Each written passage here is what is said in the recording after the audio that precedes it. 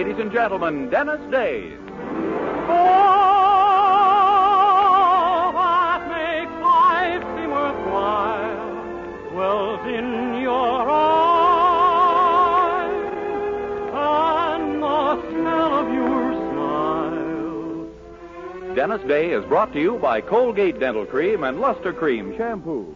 Colgate Dental Cream, Luster Cream Shampoo for soft, glamorous dream girl hair.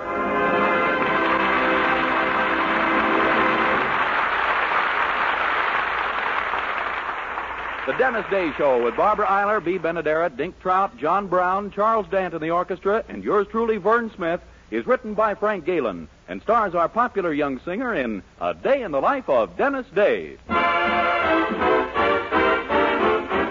Here's Dennis to sing Who Put That Dream in Your Eye?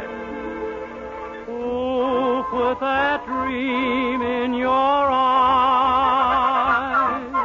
And who put that song in your sigh? Who makes you thrill through and through? Who is that lucky guy I wish I knew? Please tell me who put that spring in your walk? And who put that lilt in your talk? Your kiss could put me wise and make me realize that I put that dream in your eyes.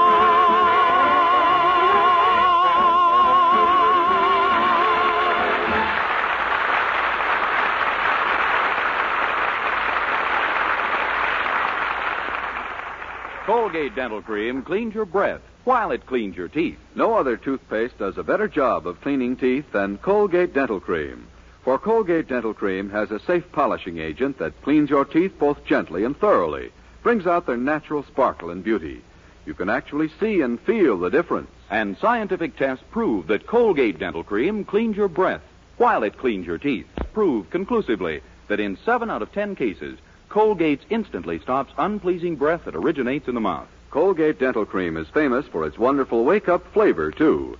Nationwide tests of leading toothpastes prove that Colgate's is preferred for flavor over every other brand tested. Yes, preferred over every other brand tested. And no wonder, for Colgate Dental Cream is the result of constant effort to produce the finest toothpaste in the world today. For cleaning teeth, for flavor, for sweetening breath. So see if you don't agree with the millions who have made Colgate Dental Cream America's favorite toothpaste. Try Colgate Dental Cream to bring out the natural sparkle and beauty of your teeth. For a wake-up flavor you'll thoroughly enjoy. And always use Colgate Dental Cream after you eat and before every date to clean your breath while you clean your teeth.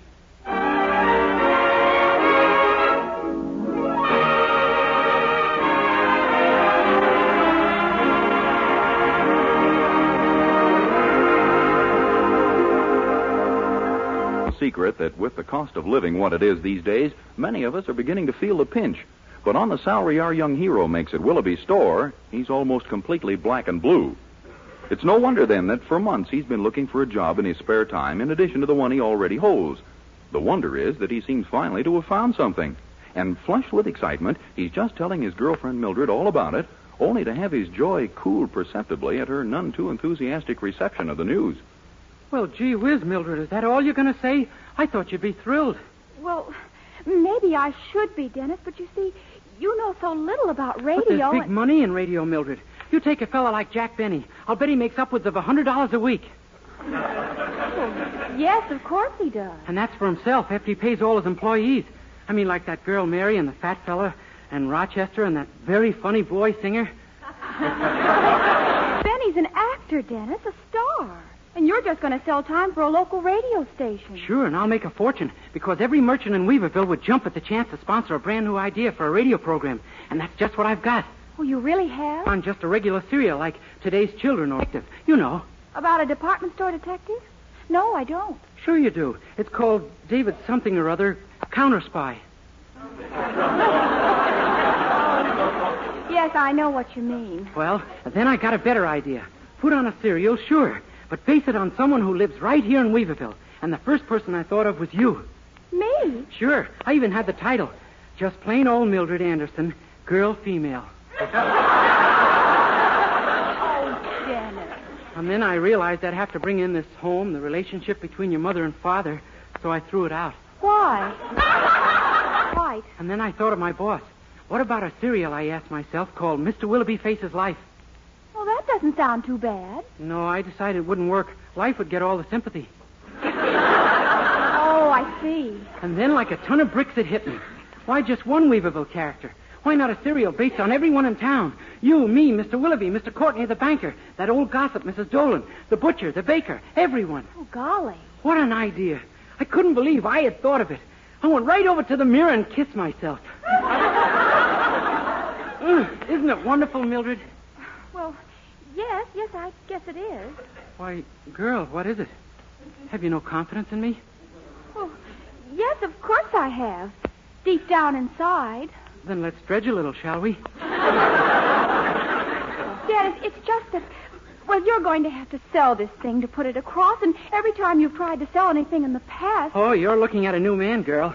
I just, if there is. Don't be a chump, be a chum, by Arthur Almquist. Oh? You're sure this Arthur Almquist really knows something about salesmanship? I'll say. He sold me the book. Well, what does he say about selling? Well, he says that the whole secret is in friendliness. A salesman's got to make other people his equal. Oh, I guess you can do that. Sure, but it'll be quite a come-down for most of my customers. Oh, nonsense. Well, anyway, the idea is to be a hail fellow well met. Call the prospect Kiddo or Buster or Sonny Boy or Junior or some name like that. He says it works every time. And you think he's right? Sure. This fellow knows what he's doing. Oh, wait a minute. I hear your mother coming downstairs. Watch. I bet I even get a friendly smile from her. Well, that's the test, all right. I hope... Oh, good morning, Mother. Good morning, Mildred. Dennis. What do you say, Buster? Buster. Oh, pardon me. Wrong sex. What I meant was, how's it, kiddo? Oh, Dennis, be careful. Oh, just a friendly pat on the back, that's all. My pal and I understand each other, don't we, kiddo? If I thought we did, I'd be on my way to a psychiatrist this minute. Why, chum, that's no way Don't you chum me, Dennis Day. And if you ever lay a hand on me again, I'll bet they acquit me. Gee, that didn't work out as well as I expected. Are you going to give it up?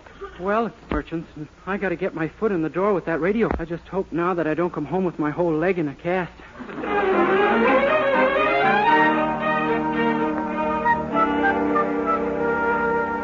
And so off our hero goes to the store, hoping to take the town by storm with his new radio program. But a storm is already brewing down at Willoughby's, a storm of an entirely different nature. We find Dennis's boss engaged in a most serious discussion with Herbert Anderson. But good heavens, Herb, don't you realize what could happen if those minutes of our lodge meetings got into the wrong hands? Yes, of course I do, Homer. I've looked everywhere. I just can't find them. Well, you've got to find them. If it ever gets out that we've had entertainers like that Flossie, what was her name? Flossie LaFleur, the flame of amour. Yeah. When she poses, no one dozes. Fine stuff for our wives to read. I tell you, if those lodge minutes aren't recovered, there isn't a bald eagle who will ever fly again. But it was only harmless fun. You think our wives will believe that? All they have to know is that we had Flossie LaFleur and her 12 little pepper pots entertaining. 6 little pepper pots, Homer. Oh, really? I thought there were 12. I know. That was the night you were the wine steward. Oh. Herbert, you didn't... That book doesn't tell about the imitation Flossie did of Al Jolson, does it? I'm afraid it does. 5 whole lurid pages of it. Oh, no. I even wrote how she sang, "Climb upon my knees, sonny boy," and you did your best to. Oh, Herbert. Well, I wasn't the only one. The entire lodge wanted to be Sonny Boy. I know. Yeah, what about you? When she sang, "How I love you, how I love you," didn't you put a glass of water on your head and claim you were the dear old Swanee? Yes, I was full of the old Ned that night. Oh, we'd better find that book, Homer. I'm going home and have another look. Yes, you do that. And if you don't find it, I'll have the Lodge Hospital Fund standing by for disbursements. Good morning. Oh, hi, Mr. Anderson. What are you doing down here? Oh, just a little business with your boss, Dennis. I'll see you later, Homer. Well, Dennis. What do you know, Willoughby, old pal, old chum, old sock? How's my old pally pal? Dennis, I don't feel so well today. I just... Oh, don't worry. I'll cheer you up. Have I got a proposition for you, sonny boy?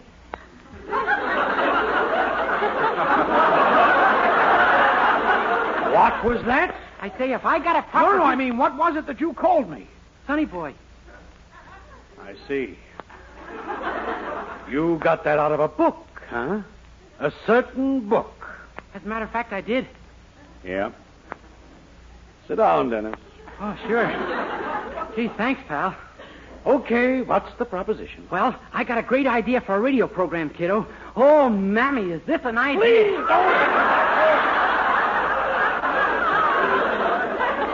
It's a brand new type of show, all about the lives of certain people right here in Weaverville. Can you imagine the effect of a broadcast like that coming right into your own home? Easily. Then why not be one of my sponsors? It'll only cost you $50, old pal, old chum. Here's the 50. But just let me point out the advantages. Beg pardon? I said, here's your $50. Bless you, PS9, for teaching me how to read. I, on the other hand, detest PS9. Huh? However, consider me signed, sealed, and delivered. Oh, great.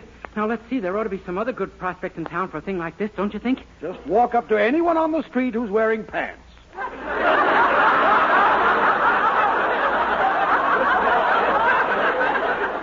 Yeah?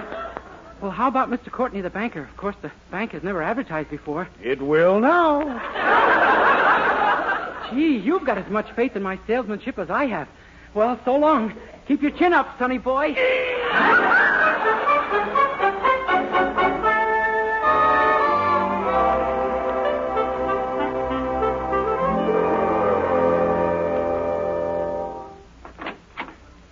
Here he is now. Hiya, Courtney, old kid, old pal. Hey, aren't you Willoughby's boy? Yep, just telling your secretary here I wanted to see you, Pally. I have no time now. I'm on my way to lunch. Respect. Goodbye. Well, you'll be sorry if you don't listen to what I have to say, sonny boy. What was that? Gosh, what a broad jump. Never mind. Did you just call me Sonny Boy? Yeah, it's a little thing I read in a book. Let's step into my office where we can talk in private. Gee, every boy should be given a copy of that thing when he graduates from college. All right, Dave. What have you got in mind? Well, I've got an idea for a radio broadcast, pal, and it's a beauty. I see. Let me show you the advantages of sponsoring it. Don't bother. I think I can see them all. You mean I've talked you into it already? Naturally. Boy, am I a persuasive little cuss. Here's $50 in cash. Will that be satisfactory? Sure thing. This just shows what can be done when you've got a good product. If I had a product like yours, I'd close the bank and retire. Well, I always knew I'd make a good salesman. So long, and thanks, sonny boy.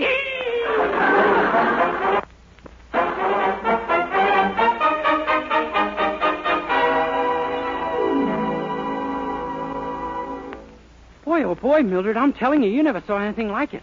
What a book that is. Oh, Dennis, it's just too marvelous. You actually collected $100 in cash? In lettuce. Nice, cool green root of evil. Oh, golly, just by being friendly. Yep, just by doing what the book says, palling and kiddoing people. Although I must admit that Sonny Boy has been by far my best seller. Oh, Dennis, now you can put on your radio program. Sure. I've already gone down to the radio station and bought the time with their money. Oh, golly, it's just... Why, Dennis, look. There's Mr. Courtney and Mr. Willoughby at the door. Well, my business associates. Hey, maybe you better wait in the den, Mildred. We're big men, and this may be a pretty big deal. All right, Dennis, good luck. Well, come in, gentlemen. Come right in. We want to talk to you, Dave. Right this minute. Well, sure, but why so serious, pals? Chums? Kiddos? Honey boys? Ha, the old icebreaker. Sit down, Busters. Dave, I'll come right to the point. We've come over to make a deal with you. Yeah, how about $200 in cash? You mean you want to give me more money without my even asking for it? Exactly. Boy, what a salesman I am. Even when I'm not selling, there's a carryover. We want that book, Day. Book? You don't mean the one I got that Sonny Boy stuff out of? You know that's what we mean. Oh, I couldn't part with that. It's my stepping stone to success. So, playing it cagey, huh? Well, we'll see about that. All right. What is it you want, boy? A good raise in salary? Homer will give it to you, won't you, Homer? Certainly. Does that satisfy you? Well... Maybe you'd like a change in jobs. There's one waiting for you in my bank. How about it? Well... Or perhaps you'd be interested in public office. The Bald Eagles will get behind you for city council. Well... Or mayor. How would you like to be mayor? Come, boy. Why don't you speak up? You think I'm crazy? I'm doing great with well.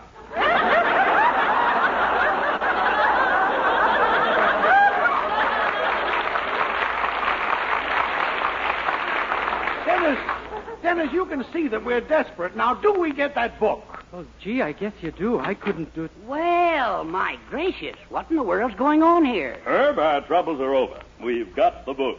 Well, of course. Didn't you get my message? I found it. What? Sure. It had slid down back of the seat cushion in the car. Now, about this city council job... Drop dead.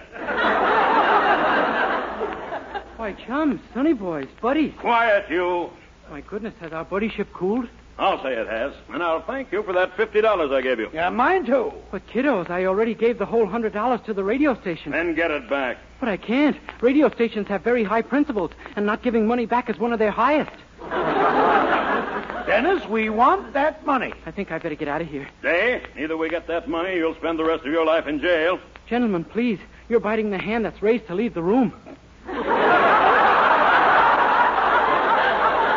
I think you understand us, Dennis. Come on, fellas, let's get that book right now and burn it. I'll say. Come on, Herb. Hey, but palsies. Gee, what a life to live. Sometimes I wish I'd never gotten over the measles. Oh, Dennis, I heard it all. I just... Stay away from me, girl. I'm jailbait.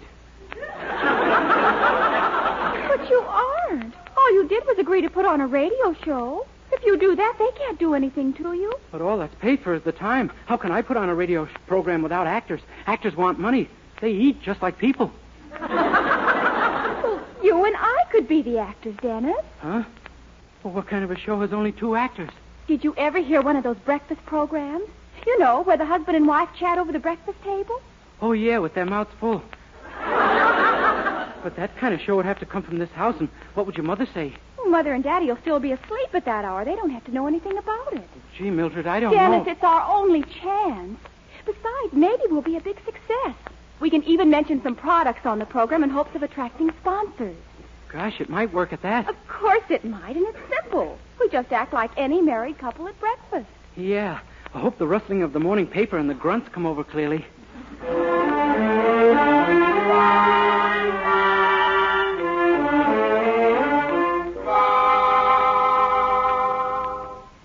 Now, don't get nervous, Dennis. We go on the air as soon as the light flashes. You better clear your throat. Gee, I don't think I can. My heart's in it. I thought sure those engineers would wake your mother up with that hammering when they put in those cables. Gee, Mildred, besides, we don't even know what we're going to say. We haven't rehearsed yet. Well, just let me lead the conversation. All you have to do is help make the audience think we're actually at the breakfast table. Okay, I'll chew like anything. Oh, no, just ask me to pass things. You know, the way you really do with my mother every morning. You mean I should beg you for an egg? Dennis, use your imagination and make them think we're eating a wonderful breakfast. Why, oh, my gosh, there's the light. Go ahead. Good morning, friends. This is just plain charming Dennis and Mildred coming to you from their lovely breakfast table, which is the same as their lovely lunch table, only sooner.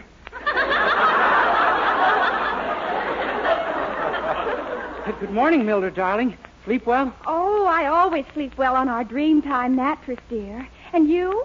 I tossed and turned all night. Couldn't sleep a wink. Oh, no, Dennis. No one ever gets a poor night's rest on a Dreamtime mattress. The Dreamtime mattress is built with a special inner spring. Maybe that's what kept sticking in my back. Dennis, the product, don't you remember? Oh, yeah.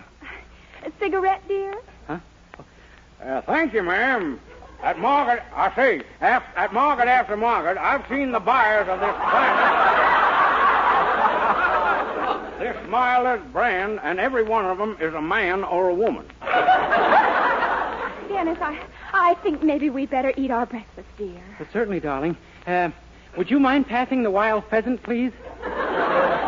Why, yes, and here are some delicious scrambled eggs. Oh, no, thanks. Just a little pheasant and a few frogs' legs will do me fine.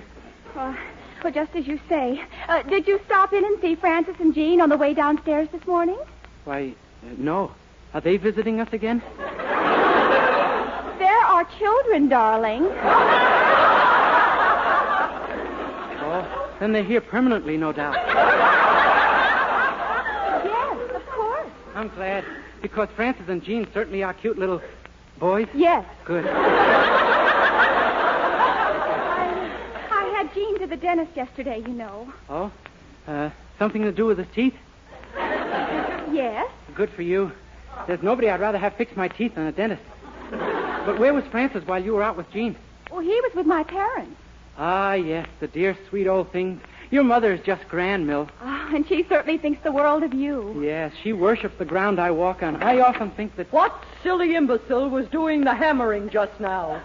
You, Dennis Day? Well, if it isn't that delightful old lady, Mildred's mother. What's that? Sit down. Sit right down, Mommy, and shush. Shush. I'll shush you. Who do you think you're talking to? Oh, Mother, please. Yes, Mommy, dear. If we ever needed a shush, it's now. Dennis Day. Shush, you might wake Francis. Francis? Who's Francis? Oh, I forgot. It's a family secret. Just who is this Francis? Well, he's your grandson. My grandson? Yeah, we've been keeping little things from you, Mommy. I have no grandson, and you know it. And if I find out which one of you just kicked me under the table, I'll beat the life out of Dennis. Mother, please have a cup of coffee, won't you? Yeah, and a nice slice of pheasant. Help yourself, Mommy. Are you crazy? There's nothing on this table except... Wait a minute. What is this thing with the wires attached? Why, it's a microphone. Yeah. See now, why, shush. Do you mean that everything we've said has gone out over the air? Oh, don't worry. I'm sure we were fated long ago. Dennis Day, you... Goodbye, everybody. We're a little late this morning. Goodbye.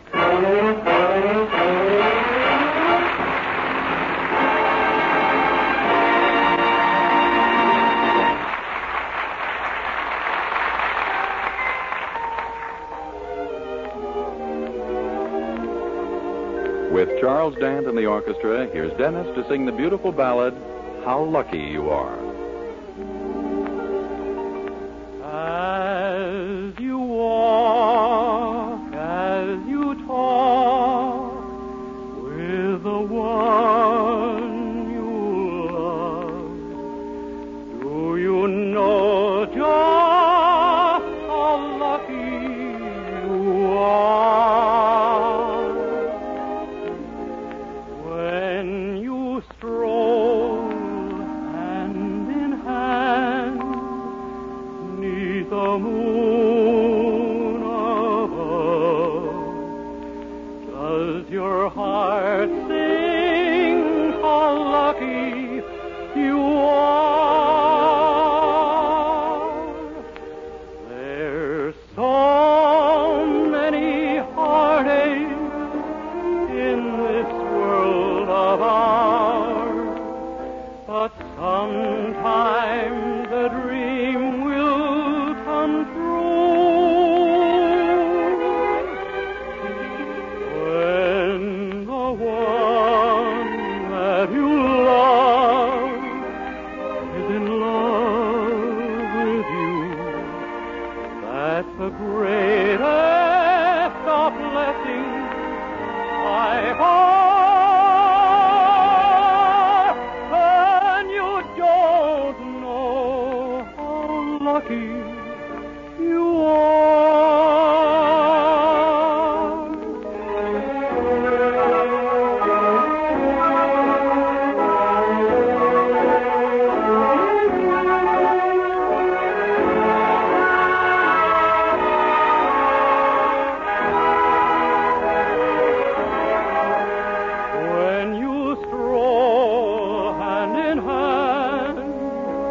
See the moon above. Does your heart sing how lucky you are? There's so many heartaches in this world of ours, but sometimes a dream will come true. When the one that you love is in love with you, that's the greatest of blessings I have.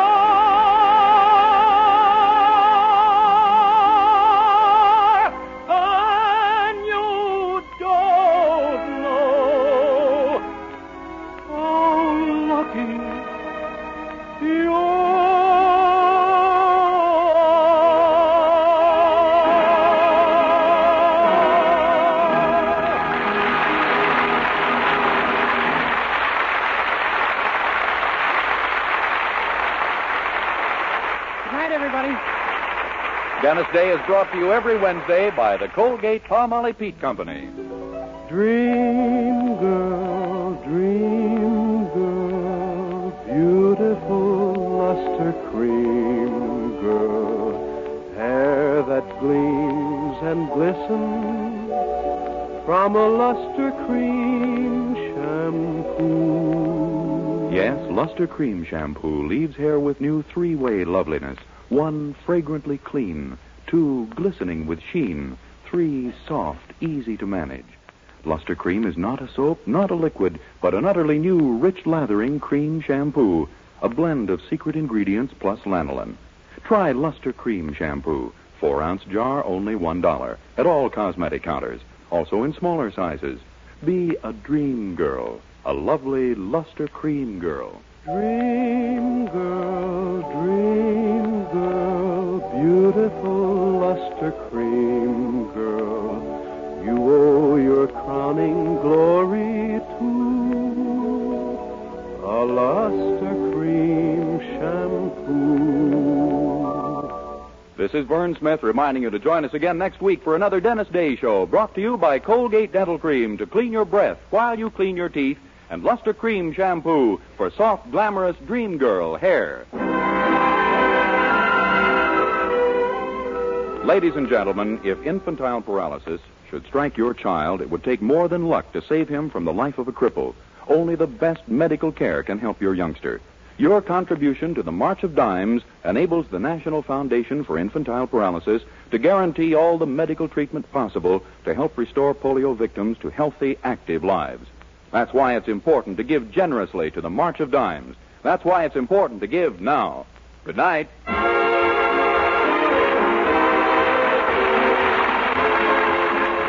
This is NBC, the national broadcasting company.